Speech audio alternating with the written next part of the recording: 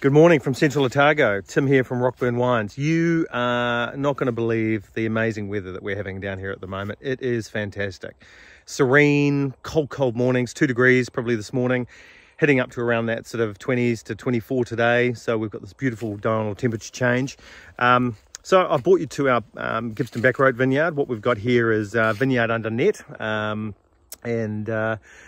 these nets will be coming off pretty soon. We'll be picking this in probably 2 to 3 weeks. But I really just wanted to show you a little snapshot of some of the bunches that we've got. As you can see here, beautiful bunches, lovely sort of fruit set there.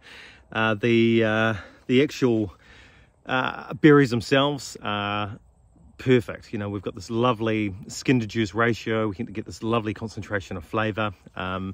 And the fruit is just looking absolutely amazing. And as you can see there, you know, we are not far away at all.